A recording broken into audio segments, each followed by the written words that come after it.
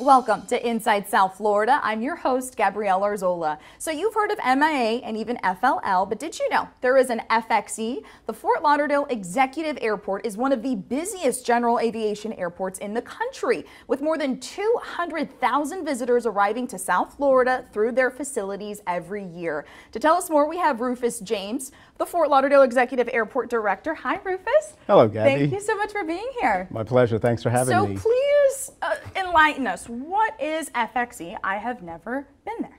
Okay, certainly. The Fort Lauderdale Executive Airport is owned and operated by the city of Fort Lauderdale. It's located in the Uptown District, and it's about 8 miles from downtown. And so it's a general aviation airport, which means there's no commercial service, so don't come looking for Southwest or any of those types. It is truly, strictly general aviation.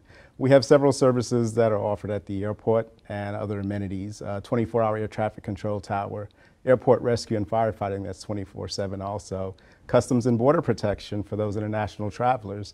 And we also have security, 24-hour security on the airport, as well as a police substation.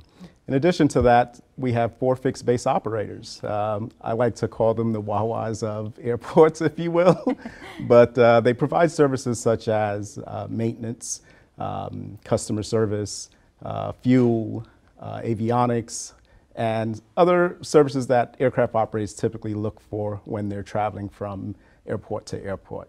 So there's a big economic impact. I'm hearing a lot of jobs, a lot of folks working in this.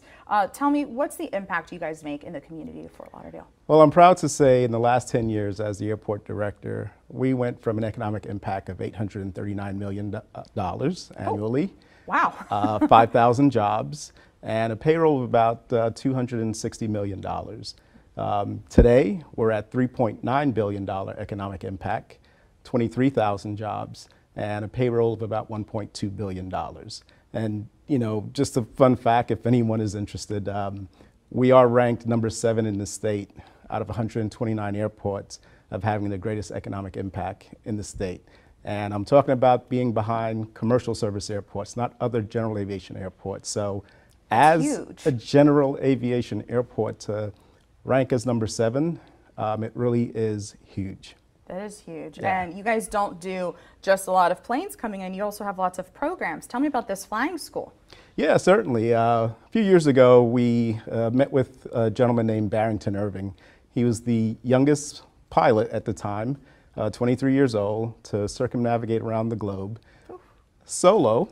Oh, and wow. And he built the airplane himself that he used to do that feat. And so after accomplishing that in 2007, it was, okay, what next now? What can I do?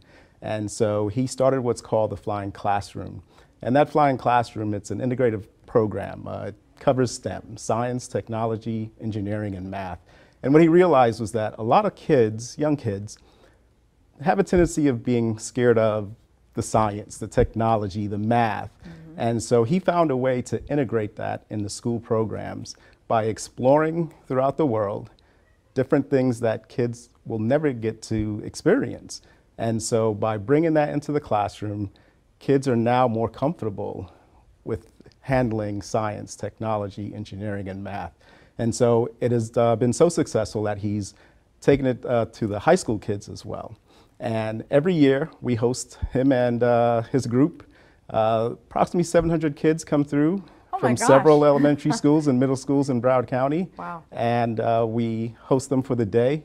And actually this coming weekend, March 2nd, we'll be hosting them again with 700 plus kids. That sounds like it's going to be really exciting. Yes, I'm excited about it. Maybe I can constitute as a kid to be a part of that. Certainly. Because STEM is not my strong suit, I'll tell you that. No, I understand. You know, I say it's almost like the Disney World, if you will. Everybody is a kid, whether you're 50 years old or 6 years old.